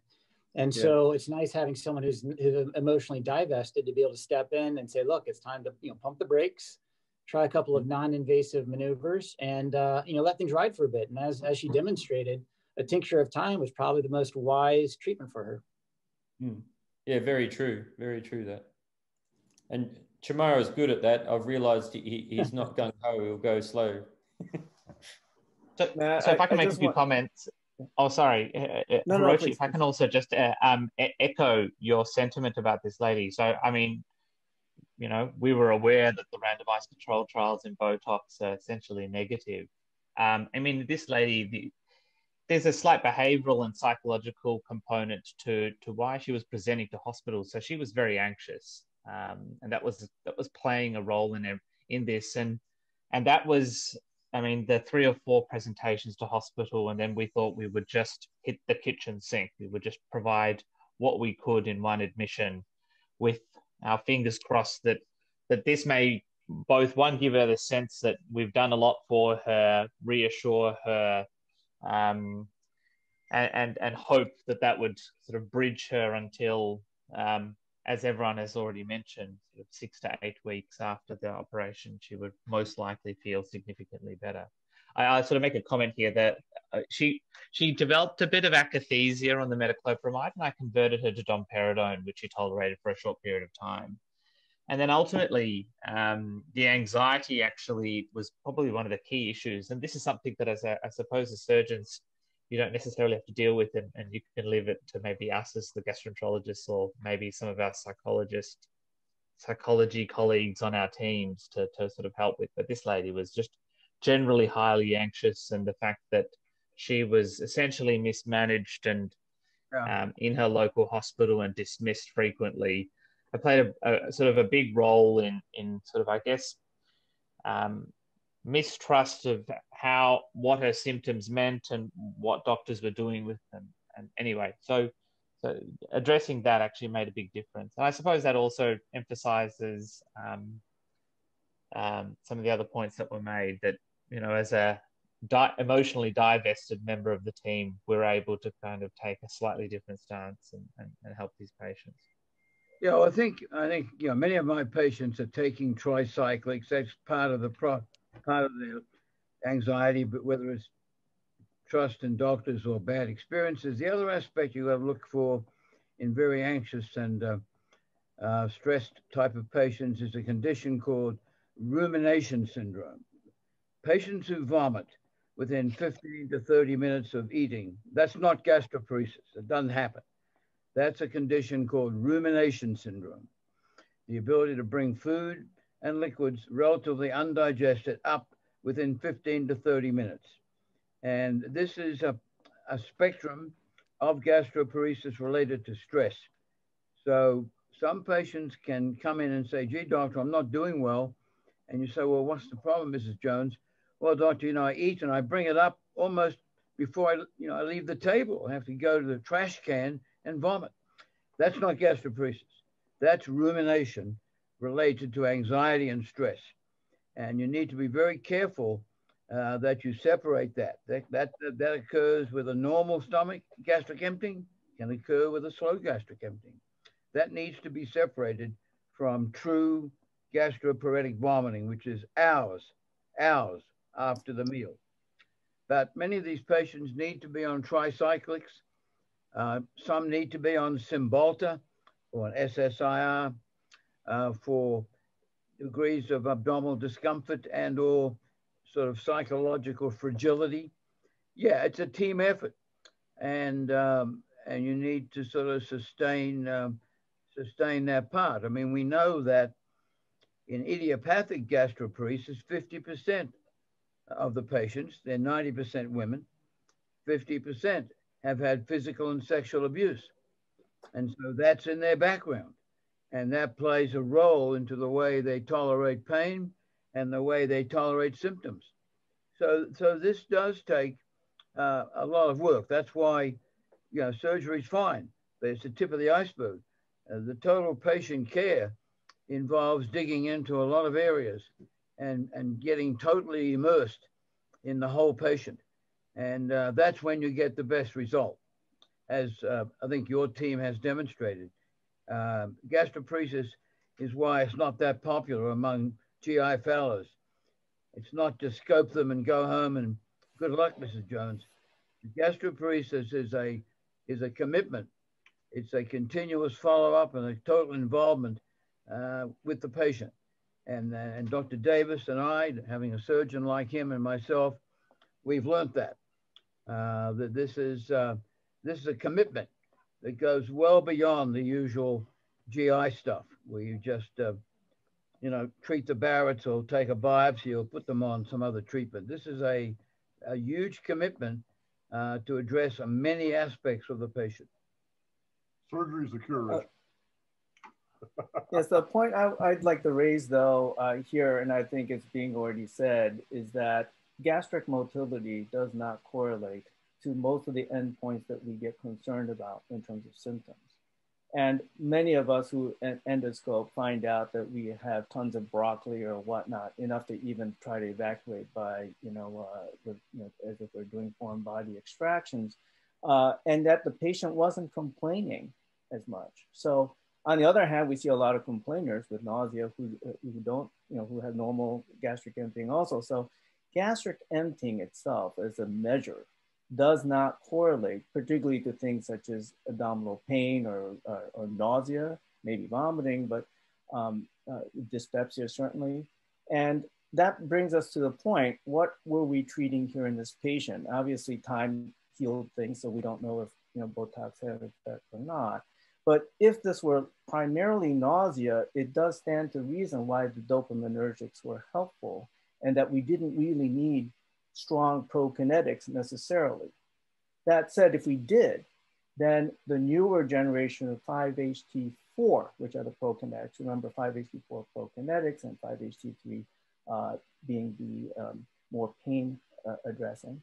So the new 5-HT4s that are purer, such as, let's say, Belusitrag, Belusitrag, may have a better prokinetic effect and less of a QT or cardiac effect. So I think there's hope on the horizon that we have a better pharmacology to discern between the 5-HT4 effects versus the 5-HT3 effects. And there is also hope for better dopaminergic effects. Yeah, I mean, if you look at the NIH data, The most common symptom is early satiety and nausea, and 95% of people have it. Vomiting may drop down to 50. I think the platform of a centrally acting antiemetic and a peripherally acting prokinetic, the domperidone model, and there's a new domperidone coming from Takeda with no QT issues. I think that's the best model, hitting central nausea and peripheral prokinetic. I think it's a great model. I don't think until further proven that 5-HT4s alone will be able to address that issue as well. I like the combination platform. I think it makes great sense in the reality of these patients. You treat the nausea and the patient feels better by Friday night. If you give a prokinetic, it takes 2 weeks to digitalize your stomach and wake it up. I want to feel better by Friday. Antiemetics make me feel better by Friday. Yeah. That's a very important point. From a pharmacology point of view, it seems that, while dirty drugs like metoclopramide had various effects, both dopaminergic and serotonergic as well as cholinergic, the newer drugs such as let's say the Volucitrag, being pure did decrease some of the untoward effects of the prior 5-HT4s. The TAC 906 that Dr. McCallum's talking about is also kind of a combined D1, D2. And so I would suspect that some of maybe the return to kind of multi-pronged meds may have a better effect, just as we like metoclopramide. And so maybe there will be a return to having pure drugs and combination of pure drugs, which is one way, or again, safer multi-pronged single drugs. Thank you, Hiroshi. I've just been going through the comments and I just missed one from Jenny Myers. Now, Christopher spoke about David Watson before. Jenny used to be David's scientist, did all of the physiology. Right. And she just raised a point that could we potentially have had a false positive with the nuclear med study if it was sitting on top of a food bolus in the stomach? So I guess from memory, I think we had at least a 2-day fast after the gastroscopy before the nuclear med scan. But any comments about that, having false positives in with those gastric emptying studies? Well, there was virtually no emptying in 4 hours. Your study went up to 240 minutes, didn't it? In the slide that Henry showed. So very delayed emptying, and if it was sitting on top of food already in the stomach, well, the food was there for a long time. Mm-hmm. Was she in hospital at that time? Was it how many days post-op was this original gastric emptying? It was around the 6-week mark post the redo surgery. It was about 2 days after the first gastroscopy, which I aborted. I see. So she was definitely off narcotics, right? Because that's a major cause of BSOR in the world, is narcotics. Was she off narcotics? Definitely. Can you say definitely, Chamara? Yeah, definitely. She wasn't on any narcotics. She wasn't. No. Yeah, that's a major player in transient or reversible gastroparesis. Is patients who are still taking narcotics or surreptitiously taking narcotics from another doctor. And that's a major player in trying to resolve some of these unexplained findings. What's her latest gastric emptying show? Is the latest gastric emptying? We haven't repeated it, and truthfully, I don't have any intention to, because she's symptomatically cured. Most patients like to know, doctor, is my stomach really better? I don't see any reason not to do another gastric emptying. Yeah, no. Yeah, she's happy at the moment, but I mean, we might discuss that at the next appointment. Just in terms of Jenny's question, I mean, I think it just given the whole story, the surgical background, the symptoms, the gastroscopy finding, I think the problem, and in fact the very severe delayed gastric emptying, it most probably is a true positive, putting everything together. But I also want to sort of reiterate Hiroshi's point earlier that the severity of these emptying studies do not correlate very well with symptoms. It's really important to remember. There's no severe gastric emptying. A severely delayed gastric emptying does not necessarily correlate at all with the severity of the symptoms of the patient. And we've also got Walter online, who's, I don't know, have you got sound there, Walter, or do you want me to read out your question? Oh, I can turn on. Oh. Hi, Walter. Yeah. Walter's from Harvard. I guess one question I have kind of related to whether the symptoms correlate with gastric emptying is when is the onset of her symptoms or worsening of her symptoms that's related to her eating or her meals? Because a lot of times if she says that, nausea happens or get worse within 10 to 15 minutes of eating, it's probably not related to whatever delayed emptying that we see on the gastric emptying scan. It might be more related to a visceral hypersensitivity of some sort where a neuromodulator like a TCA might work better in treating the symptoms. And corollary to that, Walter, is that sometimes we can see a kind of dichotomy where we see, even in the overt evidence of BZORs or whatnot, that with the loss of fundic accommodation, there's the possibility of actually enhanced liquid emptying, which we don't do a good job measuring. We don't discern the two. So in that setting, kind of high rich nutrients with sugars, etc., can give you a different reason for nausea that should be addressed. So clearly, when we jump to the gun by saying, oh gosh, there's a lot of broccoli in here, this is delayed gastric, end of story, may not be appreciating the possibility there is also, and this is particularly so for early diabetic gastroparesis, that there may be fast liquid emptying. Yeah, if you look at the data, but food in the stomach is not a marker of gastroparesis. Look at the studies that they've published recently. Finding food in the stomach tomorrow morning when I do an endoscopy, I do a gastric emptying next week, they will not correlate. So, but the food in the stomach is a blockage to the pylorus. So it's not clear really whether there ever was true gastroparesis. I mean, you could easily argue that this patient was eating late at night or had too much to eat, and the food is blocking the gastric emptying meal, but yet it's not true gastroparesis, and the pyloric response is interesting because there's no correlation between food in the stomach today and a gastric emptying next week. That's pretty well shown. So you can't hang your hat on food in the stomach as being a marker for gastroparesis. It's not. Thank you. I think we're drawing to a conclusion. I'd like to thank everyone for all their comments. I think it's been a great discussion, and I think I didn't plan it this way, but the case seemed to have a lot for the surgeons and a lot for the gastroenterologists. So thank you all for participating. Are there any final questions? Matthew, Chris Doddard, the problem that this lady had, I suspect, with her initial operation is that it was done by a surgeon, a jobbing surgeon who'd heard about laparoscopic fundoplications and whatever, and he clearly would have nowhere near the experience at doing the operation that you and your unit have. He maybe does 2 or 3 a year. I don't know.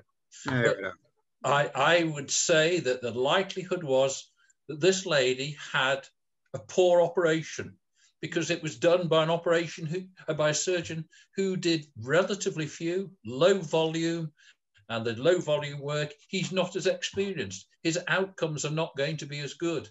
We know that for all branches of surgery, whether it be fundoplication, esophagectomy, colonic resections, rectal excisions, volume that is important. And perhaps the main message from this is that the first operation, if it had been done by someone doing it frequently, would probably have been a good operation with good control and you would not have had all of the problems that we've been discussing for the last 90 minutes. The video that you showed, the discussion we had at the time, that lady's esophageal hiatus didn't seem to have been dissected. The sutures that you found were in the wrong place. And I think that is the basic problem with this case. Operations, fundoplications, anti-reflux operations, particularly for large hiatus hernias, can be difficult. They need to be done by surgeons who have good experience. And Matt, to dovetail that thought, which I think is spot on, it's a sensitive conversation that I have with the referring surgeons. I first off let them know that the patient's doing well, appreciate their referral, give them my cell phone number and let them know that I'm always here to help them. And to think of us when they run into this type of circumstance in the future and get the patient over to us, we'll be more than happy to help out. Yes. Yeah.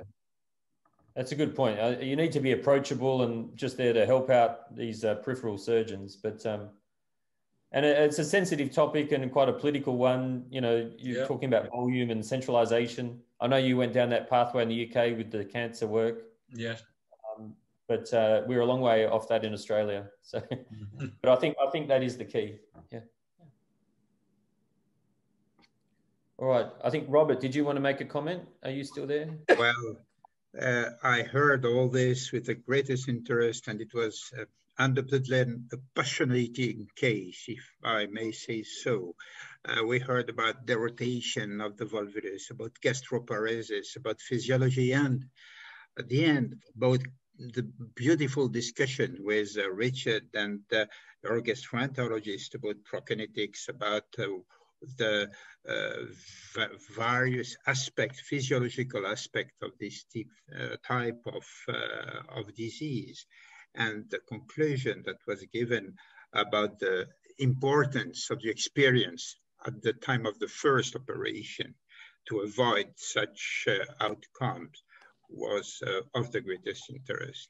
It was undoubtedly a multidisciplinary discussion thanks to the level of the speakers that contributed.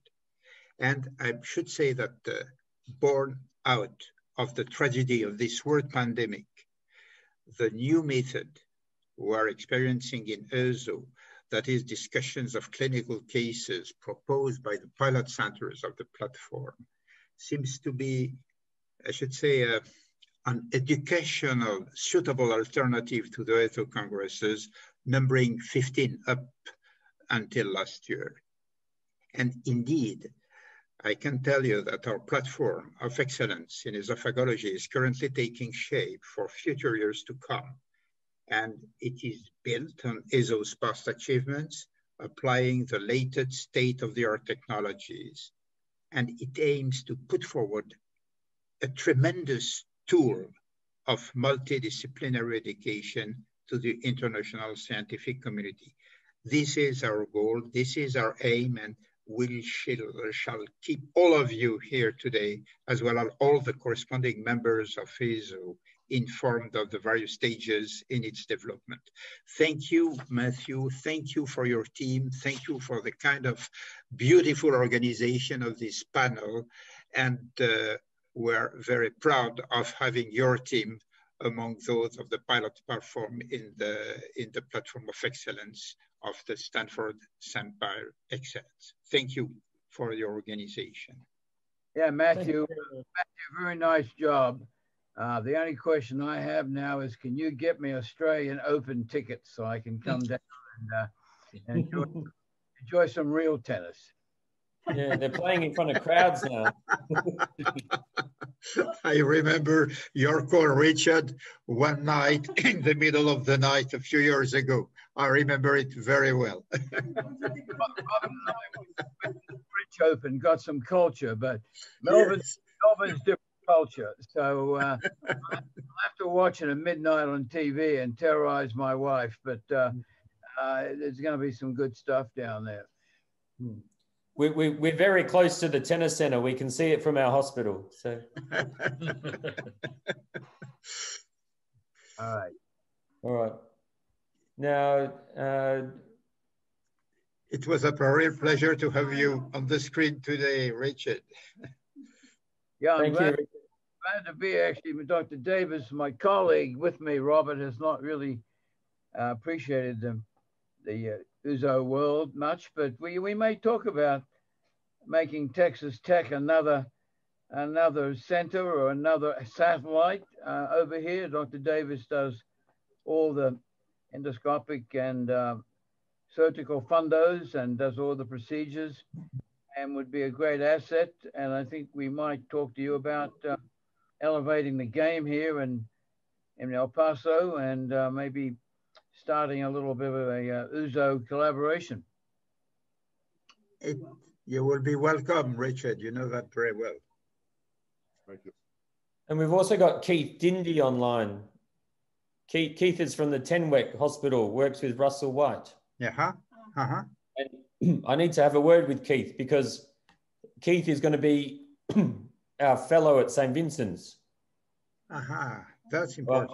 We're organising a fellowship for Keith. Lovely. Really enjoyed it, the discussion today. Hello, Keith. It will be very important, Matthew, because we'll speak about the organization in the months to come of fellowships and presence of trainers and from the various pilot centers to other pilot centers of the platform. And I will certainly call you and have a conversation on this subject with you and with Russell White as well. Okay, happy to have a chat. So Keith, are you able to stay on for a bit of a talk? Can we use this forum just for a few extra minutes? Oh, no. Yes, fantastic. All right, that's good. Yeah.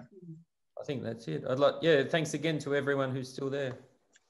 Good job, man. Good job. Bye-bye. Thank you, Kevin, for stepping in. Everyone. Bye-bye, Richard. Thanks for your comment.